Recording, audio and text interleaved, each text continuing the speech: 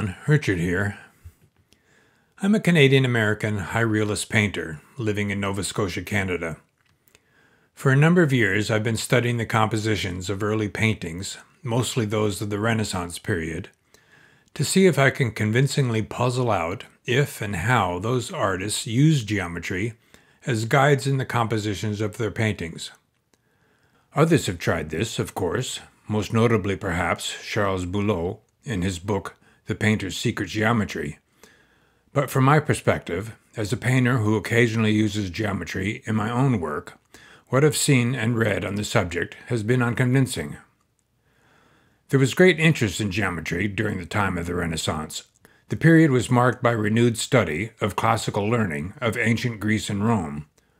While this included Pythagorean theories like numerology and music of the spheres, it also included theories about sacred geometry, a belief that certain geometric shapes and patterns have divine significance. Mathematics is the language with which God has written the universe, is a well-known quote by Galileo, an Italian astronomer and physicist of the late Renaissance. Artists of the time were often also mathematicians.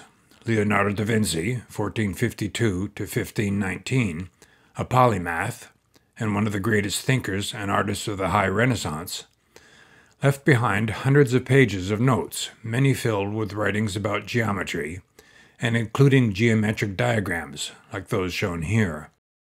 The dissemination of information was made easier during this time with the introduction of the metal movable type printing press, introduced in Europe around 1450. One notable book was published by Albert Dürer, 1471 to 1528, a German painter, printmaker, and theorist of the German Renaissance. His book, Treatise on Measurement, in 1525, brought together several classical and contemporary mathematical texts, along with the geometry Dürer had accumulated over his lifetime as an artist. Another very important book was published by Luca Pacioli, circa 1447 to 1517, a Franciscan friar and mathematician and close friend to Leonardo da Vinci. In Venice, in 1509, he published De Divina Proportione, the Divine Proportion, which was illustrated in part by da Vinci. It was primarily concerned with mathematical proportions, with a focus on the golden mean, or as Pacioli insisted it should be called, the divine proportion. First defined by the Greek mathematician Euclid, circa 325 to 265 BC, the divine proportion attained its widespread reputation during the Renaissance due in large part to Pacioli's book. So the idea of incorporating geometry, such as the divine proportion, as an aid for composition would undoubtedly have been in the minds of artists of the time. And what better way than to embed this geometry in the composition of their work? Despite widespread speculation, however, whether they did or not remains largely unproven. An argument is made that without proof, such as preliminary drawings that showed the clear use of geometry as a compositional device for paintings, there are few, if any, such drawings. I've yet to find one. We simply can't know if an artist used geometry. In part, that's because we, as humans, tend to find pattern even when it's not intentional, as shown in these photos. So when we look at a painting and we see elements in the composition that appear geometric, we can't know for sure, the argument goes, if what we are seeing is part of a geometry that was used by the artist, or simply our own projections. Add to that, when done well, geometry doesn't overly announce itself. It doesn't fully show its hand. Geometry can be the bones of a composition, but not something we artists want a viewer to be too aware of. So the more clever an artist's use of geometry, the harder it will be to draw it out, to reverse engineer a painting, to find its underlying structure.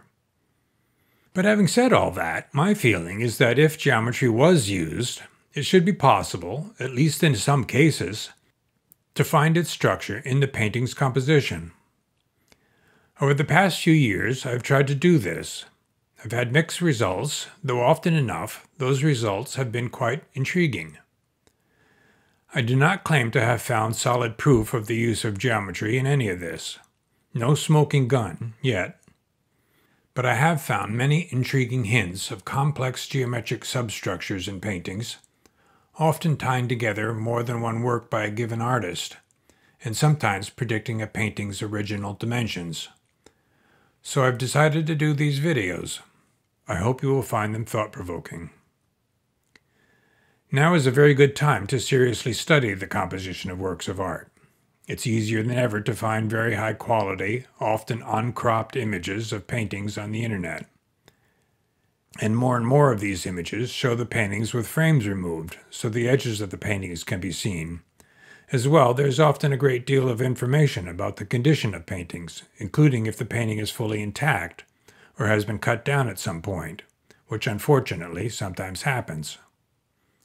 Knowing if we are seeing the complete work in its original dimensions is important when trying to understand the artist's intent when composing their paintings.